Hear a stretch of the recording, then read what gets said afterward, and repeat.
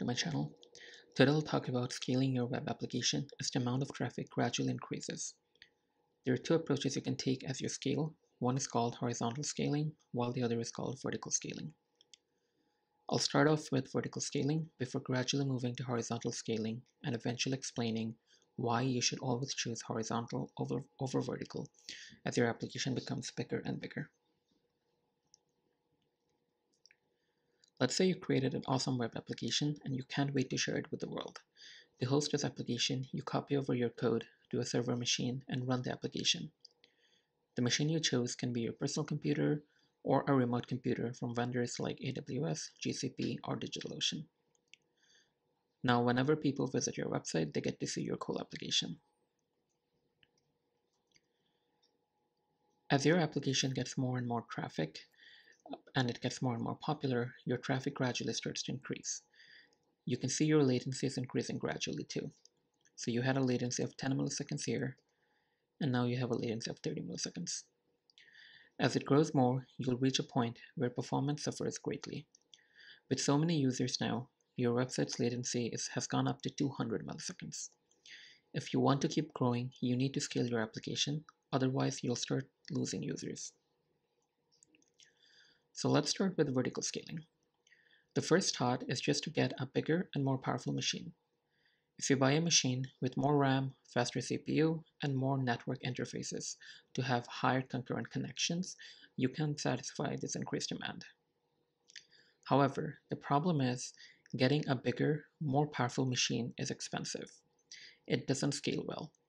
Today you might get a bigger machine to satisfy your demands, but as your application grows more, you'll need an even bigger machine, which will be even more expensive.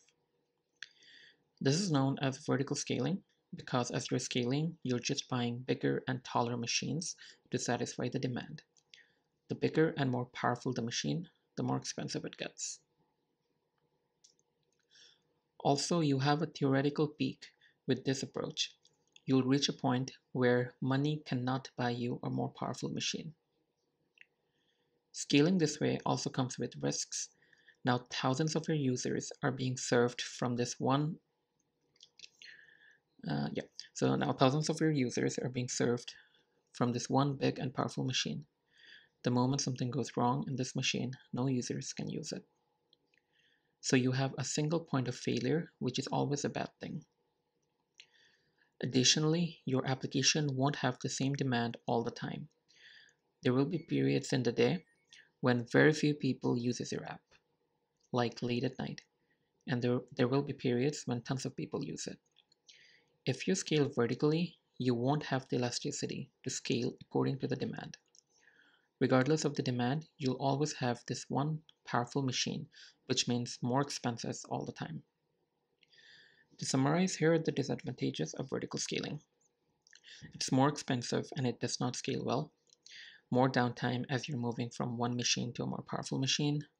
Single point of failure, so if one machine goes down, your whole website goes down.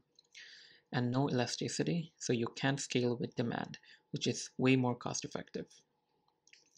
Clearly, vertical scaling is not sustainable, so let's look at the better alternative, known as horizontal scaling.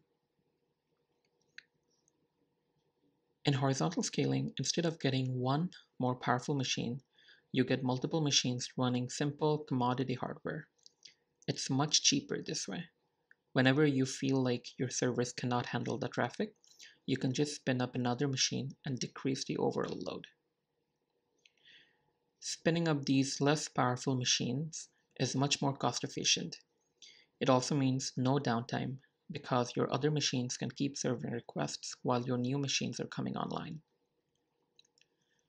There is also no single point of failure because whenever one server goes down, you have multiple others that can serve the request. Most importantly, you get elasticity. That means you don't have to keep all your machines turned on all the time. You can be serving requests with two machines, and then let's say there is a sudden spike of traffic. Your system can autoscale and add 3 to 4 more machines to serve these requests quicker. Once demand is down, your system can go back to 2 machines. This saves you tons of money. A common question might be, If using multiple machines, how is the traffic divided between these? That's where the first disadvantage of horizontal scaling comes in. So you'll need a load balancer to route the traffic between these different machines. A load balancer is nothing but an ordinary machine with the sole responsibility to distribute traffic between your server machines efficiently. The load balancer takes in the request from the user and forwards the request to one of your backend servers. When distributing traffic, the load balancer makes sure none of the server is overwhelmed. It also knows when a machine is down, so it can stop sending user requests to the dead servers. So there you go. That is all there is to know about the fundamentals of horizontal and vertical scaling. Vertical scaling might solve your problem in the short run, but to get true scalability in the most cost-effective manner, you need to do horizontal scaling. If you like the content, please leave a like below and subscribe. If you have any comments or questions, leave it in the comments and I'll get back to you as soon as I can. I'll see you all in the next video. Bye-bye.